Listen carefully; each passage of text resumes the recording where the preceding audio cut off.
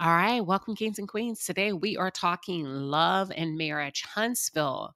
But this commentary is going to be specific to the strategy of the executive producer, Carlos King. Love and marriage, Huntsville. How this show has managed to go from first to worse. First to worse, from Black excellence to love and marriage, Hoodville. From Black and excellence to love and marriage, lockup. From Black excellence to love and marriage, criminals, you name it, I'll claim it, honey. We are talking about it today. I want to give you a different perspective. I really gave it a lot of thought. I broke it down and I would like to share with you. Let's talk about it. For those of you who are just tuned in, or if you're new to the channel, welcome to the palace. I am Queen Sheba. I cover a variety of hot topics specific to reality television, but most importantly, I hone in on the psychological and the behavioral traits of the Black experience. Subscribe now. All right, y'all, I am going to jump in. The show is tanking. The show is tanking. It's been tanking. And I'm not saying this because of the ratings. I don't care if the ratings were higher than what we've ever seen. My opinion still and will remain the same. It's the quality of the cast. It's the quality of the storyline, which have become non-existent. The cast are giving burnt out. The casts are giving burnt out. You know, it's funny. They said that on Bravo, there's a show that I have come to love, Vanderpump Rules. Over the course of the past 2 to 3 seasons, Vanderpump Rules became very, very toxic, very, very cannibal-like, because I feel like the cast on that show, which is an all-white cast, got to the point where they were willing to eat each other alive to be front and center. The leading lady, the leading man. And you can only go so far with a demonic-like spirit where you have this conquer and devour attitude or divide and conquer attitude. It wears you out. It's unsustainable. You cannot operate at that level for too long before you collapse. So it's being said that they are taking a break due to burnout of the Vanderpump cast, due to the Vanderpump cast. Like, it's just been so toxic. Love and Marriage Huntsville should have been and took a break. They should have been and took a break. The way they outline these episodes don't make sense. They run them back to back to back to back to back. They take, a 90-day break. They come back and listen. The cast is giving null and void. Your cast, they're burnt out. But more than that, I think the cast is a direct reflection of the executive producer. And that's why I have said, Carlos King, I believe that you have single-handedly ruined your own show. The one that you used to brag about it as being the #1 show on the OWN network. And you have managed to take this show from first to worse. Okay. Now, let me tell you something. The show is tanking because the producers are tanking, y'all. Carlos King has moved on. He's gone. He don't live here anymore. He's gone. He's checked out. And in my opinion, he checked out last season. And I think we are now just seeing the effect of that by way. Y'all are looking at the visual numbers. Don't look at the visual numbers. Look at the behaviors. Look at the behaviors. Look at the lackluster appearance of the cast member. Look at how they're just throwing any and everybody on the screen. It's done. It's a wrap. I'm just here for the countdown. Carlos, I feel like, has solidified his new talent in Houston. And in my opinion, he is now discarding this cast, this current cast of Love and Marriage Huntsville. I feel like he's hit a wall. I feel like he don't give a damn. And I think he's taken his marbles and he has decided to go and play elsewhere. Shit. He's out of there. So he don't really care about what's going on. He's on to the next thing. And I'm going to get a little bit deeper. I feel like when it comes to production, reality TV and cast, I believe Carlos has somewhat of a promiscuous attitude and a promiscuous appetite. He's chasing, in my opinion, a television high that cannot be replicated. Pause. It is no different than an addict that takes that first hit of that substance and they continue to do drugs and they're hooked. But you know what they're actually chasing or going after? That initial high, that feeling of euphoria. And I feel like that's what Carlos is doing. He is chasing that same high that he got when he came out the box swinging against Bravo. However, that cannot be replicated. Carlos King, you cannot replicate Bravo. The moments that you had on Love and Hip Hop, Atlanta, The Real Housewives of Atlanta, or anything else cannot be replicated. It's done. It's over. It's in the past. We can't move past the tired, boring storylines on Love and Marriage Huntsville because the producer is stuck in his own growth. It's similar to writer's block. When I really thought about it, I was like, you know what? This is kind of giving writer's block.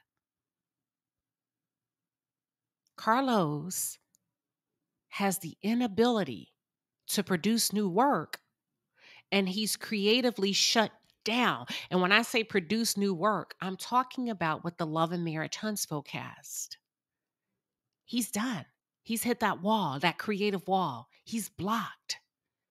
And I don't know if it's because he don't know where to go or if he doesn't want to go any further with this cast, because the decision to move further with this cast would force him to have to acknowledge his leading lady. So I believe he's jumped ship. I think he's given us the big FU. And I think he's given that cast the big FU. The only difference between them and me is I know it, they don't.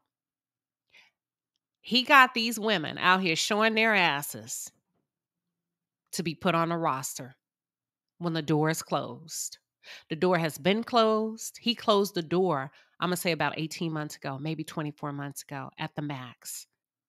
Go back and start tracing the steps when we start seeing the same thing over and over and over again. Yeah. Listen, he did the same thing, if you don't believe me, with Love and Marriage DC. Okay? He completely abandoned that crew. He went off the grid for 10 months. He didn't update them. He didn't pop his head in. He completely gave them the big FU too. And it's funny to me because he got Jamie Tyler dancing like blackface, trying to keep this show alive. Bruh, for what? I'll you know what? I'll give that a whole different breakdown on another commentary, on another video. But now you know why. Now you know why he alienated that Love and Marriage DC crew. I don't care if y'all make up. I don't care if y'all switch up casts. He's done. He's done. He's picked his new target, his new talent. He's off and running to the races, and it's with the Houston cast. What are y'all's thoughts? Follow me closely. I really want to give you a vivid example of what I believe Carlos King is doing, honey. It's, you know what? Have you ever seen or have you ever heard someone who breaks up with you or breaks up with somebody else, but they never tell you or they never tell that person? Instead, what they do, they begin to distance themselves emotionally and physically from you so that they are able to connect with somebody else. And if you dare confront them, what they'll say is, I ain't called you in months. You couldn't tell? I ain't really F with you in months. I feel like Carlos King is doing the same thing. He's breaking up with his cast, but he don't have the fucking courage to go ahead and pull the plug on the shows. Instead, he's going to try to squeeze juice from a turnip and let them run around like little rats in a lab, like pygmies, thinking that they have a chance of surviving. When he knows, and probably the network knows, it's closing time. Okay? It's closing time. It's similar to what Moses did to Destiny. He knew she wasn't the one for him. I ain't making that up. He said it himself. She wasn't the woman that I needed her to be, but he didn't say a word to her.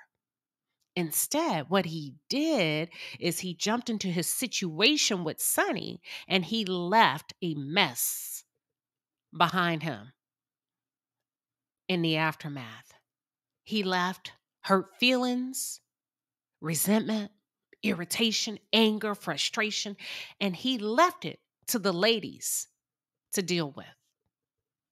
Cast members, mark my word. Carlos King has broke up with y'all's asses. You can be dumb if you want. Carlos King is off. He's on the next thing smoking, honey, and it's called Houston, Texas. It's called Houston, Texas. He ain't really fucking with Love and Marriage Huntsville. He ain't fucking with Love and Marriage DC. Now, Ray Charles can see that. Ray Charles can see that. I believe that Carlos King is a sprinter. He's not a marathoner. He's quick out the blocks, but to me, he don't have the capacity nor the wherewithal to establish sustainability in TV. And within his projects, he's quick. He's off to a really good start.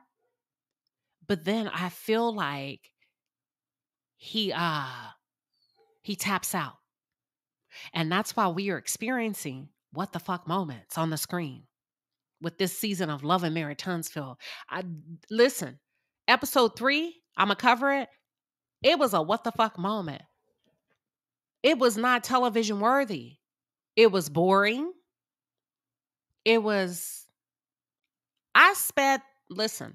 I fast forwarded through all of Stormy's scenes because you're not going to force her on me because you burnt out. You're not going to do that to my mental health. You're not going to do that to my mental health. What do y'all think? Do you feel like, compared to the trailer that he released, that Love and Marriage Huntsville this season has lived up to the hype that he came out and created with the trailer? I want to know your thoughts. Carlos King has placed narratives in front of us that do not flow with the scenes. Narratives that do not flow with the scenes. Folks are all over the place. And honey, it's because Carlos King has left the building. Like the Titanic, this ship is sinking and Carlos does not give not one damn. And when the lights go off and the curtains close, most of them, in particular, many of the women, okay, are going to look up and realize that the joke was on them for little to nothing when it comes to pay. Fame is a hell of a drug, and Carlos played them. He played them like pickleball, honey. He played them like pickleball. Particularly the female cast. I'm going to name them. Nell, Letitia, and Stormy. Nell, Letitia, and Stormy. Women who are starved, in my opinion, for attention and fame, and women who are willing to go the extra mile to get it at any means necessary. Okay? So much so that it's been detrimental to all of their reputations. Nell, Letitia, and Stormy, willing to go the extra mile, get down and dirty, do unethical shit, cross friendship lines, bad business practicing, copy, pasting, stealing, frauding, scamming, privacy policy violations, you name it, I'll claim it. Throwing your family under the bus, talking about an ex-wife of a man whom you cheated with, the audacity, okay? Yes, to the detriment of their reputations. Carlos has moved on and he's gotten them to pussy pop on their headstand, honey, in hopes of becoming stars and or leading ladies. And it's not going to happen because, like Nene says, the door is closed. The door is closed. Let me give you some examples. If you don't believe me, let me break it down for you real quick. Have a seat. Make yourselves comfortable. We dealing with examples. I want to create visuals for you. I want to take your mind back to the past, okay? Because this has become a never-ending story. Example number 1. When I say these ladies were willing to go the extra mile, even to the detriment of their reputations. Example or exhibit number 1. Letitia ruined her friendship with Melody. The second season of the show on Love and Marriage Huntsville after Carlos King publicly manipulated her. On the reunion, he shared with us openly that he went to her and told her that she was about to be without a job. Where's the manipulation? You came to me as a woman and not us as a fucking couple. You came to me and not us as a couple. He didn't go to them as a union and as a couple. He went to her as a woman. Psychologically, he separated them as a couple, where he implied that Marcel was good and she wasn't. And if she did not step it up, that she would be out of a job. I want you to see the manipulation in that. You see, Tiffany and Louis left together. Marcel was willing to stay. So Letitia, Carlos knows. Carlos picks a particular caliber of women to get underneath his feet so that he can kingdom reign, control over them as a puppet master. And he's managed to do that with all of them, with the exception of Melody Cherie. So when he goes to Letitia and he's praising how well her husband has done and how well her husband has kind of taken the ball and run with it. But you, dear Letitia, if you don't step up, baby, your job is on the line. Now imagine a wife being told that, okay? A stay-at-home wife. What do you think's going through her head? So she comes back, watch this. She comes back second season and she made it her will and testament to attack Melody for clout, to save her job, and she's never let up off the gas since then when it comes to Melody. She played the part so well when it comes to Melody that this lady actually strongly dislikes Melody in real life for no reason. No tangible examples outside of you have a dark soul. What does that mean? What does she do to you? Nothing. You created a narrative at the finger snap of the executive producer in order to save your job. And like a pit bull, you decided that you were going to go for blood when it comes to Melody Cherie. That's example number 1. Example number 2, Nell Fletcher came out the blocks pretending to care for Melody in order to get her foot in the door. Hold on, Queen Sheba, what you mean? Let's back it up, shit. Let's back it up before Nell became a full-time cast member. You don't remember? Go back and play the tapes when Melody and Martell sat in their backyard. Look at Nell sitting there pretending to care, taking in, soaking up all the fucking business, only to be able to fast forward 2-3 years later, go on an interview and share everything she knows about them and say they are both of them drama. Both of them drama. Girl, the violation of it all. How dare you? So Nell, that's the first example of Nell sitting there, roll the tape, pretending to care. Okay. Now last season, she gets her foot in the door by feigning concern for Melody in order to create her own storyline and to secure her place on the show for the first season, only for that damn mask to fall the fuck off and reveal that Nell is no damn different. I don't know what's in the water for Huntsville, but I don't want none of it. As a matter of fact, every time I go and visit Huntsville, shit, I bring my own water because I don't want to drink none of that haterade. Okay? None of that haterade, because the venom that the women have for each other, the envy, the jealousy, the conniving, because I want what you got. Nah. Mm-mm. And that's exactly what Nell did. Nell is no different than the rest of them. In my opinion, Nell is heavily male identified. She has not 1 ounce of empathy or concern for Melody. She couldn't feign it too long. The mask fell the fuck off this season. Actually, last season. But I second guessed myself. I second guess myself. But one thing about an old dog, you can't teach him new tricks. Nell been hating. She showed up the same way with mess over and over. Martell said this, Martell says that, inviting Martell to her house, getting all up in their business. And the only thing we got from Nell about herself was that family dinner. Ever since then, we ain't got no more about our family because Lexi embarrassed the fuck out of you by telling her truth. So now you back on that melody shit this season. Are y'all following me? Because if you show your family, you risk being exposed. Your son say he don't deal with you, you too much. Your niece came in saying she don't really deal with you, you too much. Your stepdaughter said, she don't F with you because you too much.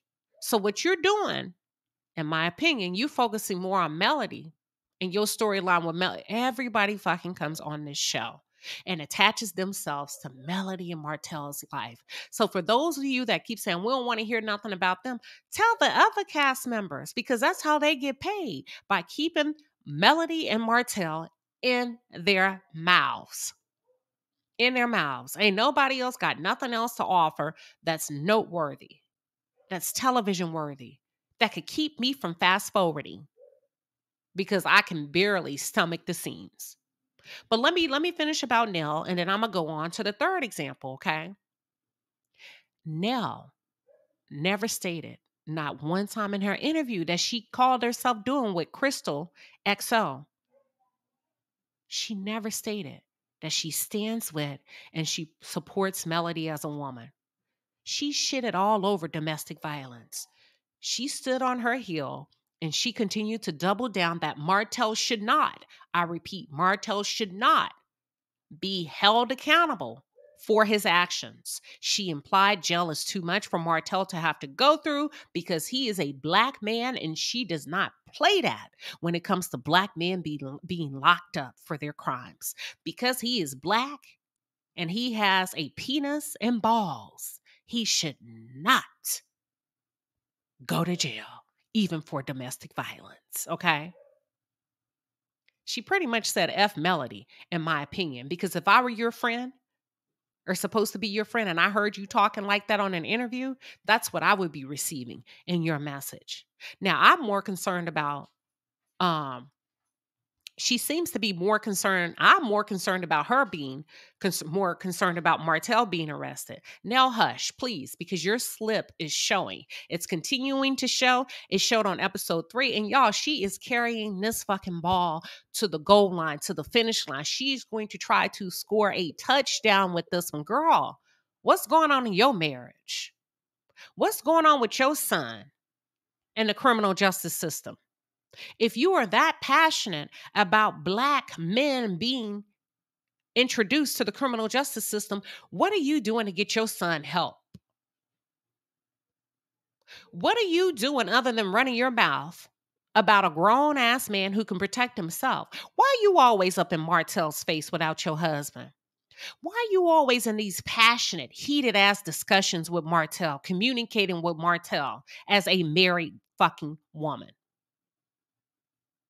Let me go on. Listen, folks can only pretend for so long, and Nell didn't last a season before her mask fell off, okay? I believe Nell is for Nell. I've always believed that, but I had to sit back. And what got me out of that belief for a brief second is I really enjoyed their family dynamics and their family dinner. But Lexi didn't go along to get along, so we probably won't see any more of that. Production, bring Lexi back. Bring Lexi back. You don't need Nell's permission, okay? She want to do a funky two-step. She wanna do a song and dance, and she wanna pry and everybody else's situation. Bring Lexi back. Bring Lexi's mom on the show. Bring Lexi's stepdad. Bring Lexi's children. Let's go. Shake some shit up a little bit. I bet you won't talk no more. That'll force you to focus on your own family business, your own dirty laundry. Let's go, production. Let's go. Cut Lexi a check. Yeah. That's how you make. Now, I'm just saying. If you're going to even the playing field, I'm just saying. Come on, because you can't keep bringing people on to talk about Melody and Martell. Shit, even Trish is tied to Martell. Like, we're tired of it. Everybody on this show cannot go. Now, Stormy tried, but it's boring as hell to talk about our family. We're not here for it. We're not here for it. Okay? Listen, I'll wait. I'll wait because I'm on my shit today. I know what I'm talking about when it comes to this. I'll wait. I do not foresee Love and Mirror Tunstall being on too much longer in the near future. So, Stormy, Letitia, and Nell doing all of this for what? Destiny done let Carlos pimp her out for pennies by bringing her on the show to chase a married man on national TV. How fucking pathetic is that? You came on as a married woman and now you're done. You're coming back as a single woman chasing a married man, begging this man, right? For closure. Begging a married man for closure. Getting all up in your feelings about how he was supposed to have a baby with you named Justice. Girl,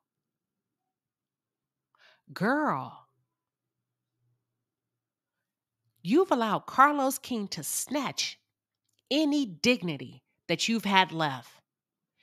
You supposed to come up in this motherfucker bossed up. And when they say, what are your thoughts on Melody? I don't have any. We covered that. I closed that chapter out. Well, can you come back on for Moses? No, I can come back on for me. Moses is now, girl, where's your gump, your about yourself? Okay, but okay. Listen, Carlos has snatched any dignity that you had left. He put you in front of Martell. He shot a scene with you with Martell pouring you a glass of wine. They play this funky ass, questionable ass music in the background. And then Martell openly insinuated that he and you, Destiny, may have been intimate by commenting on how your son looks like him. And all you could do was laugh. Because had you rebutted, Martell would have handed your ass to you, because if you slept with him in that moment, had you opened your mouth to pretend otherwise, that narc would have narked all over you. So you couldn't say shit, which leaves us to believe you have violated girl, what? Let me move. What girl code? Child, if this ain't rock bottom, I don't know what is. Let me move on. All right, I appreciate I appreciate y'all hanging in there with me. I'm gonna go ahead and wrap it up real quick. I'm gonna wrap it up real quick. The last point I want to make is some folks are having a strong reaction to Carlos King's announcement of his new show. Okay. They're having a very strong reaction. I was looking at the comments and they say, here he goes, ruining other Black excellence. Here he goes, ruining other nice Black families. And I think, if I have to go back and I'm thinking about it, I said, could it be because Carlos King has a track record of breaking back Black families and introducing them to toxicity after promising them stardom and fame? Okay. We heard it from Monique Samuels. We heard it from Winter. We witnessed it on Love and Marriage DC, how he broke up those couple friendships and he placed the couples at odds. He placed the women at odds, and now the men are at odds. Keep following me. Hell, you can go back and fact check me. Roll the tapes. Let me say it again. He did it to Monique Samuels. He did it to Winter. We witnessed him do it single-handedly by breaking up the coupleship, the friendships amongst the couples, and dividing them. The women first, the couple second, the men third, okay? And he tried to destroy Candy's reputation as a credible, successful public figure, okay? He sabotaged Nene and Cynthia's relationship by coercing Cynthia's then husband, y'all. Follow me, Peter Thomas, in the background to attack Nene. Let's go for the gusto.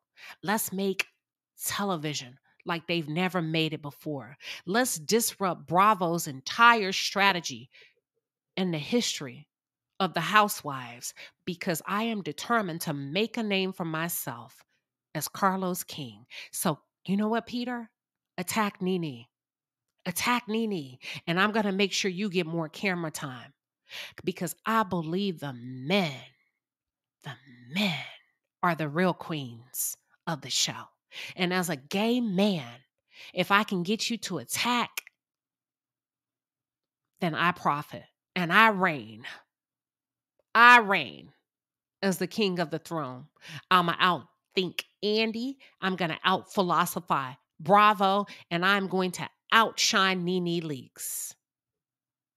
Because in the background, I am going to plot and plan to have her ass ambushed, because I want to snatch this bitch off her broom. The same thing that he did to Melody. Ain't nothing changed, baby. It's just a new zip code and a different show. But everywhere he goes, there he is. Okay? Now, he sabotaged Cynthia's and Peter's relationship, because when he coached Peter to come after Nene, it caused issues in Peter's and Cynthia's marital home. You see the domino effect? The list goes on and on and on, but at the end of the day, the Love and Marriage Huntsville ship is sinking, and Captain King has abandoned his crew.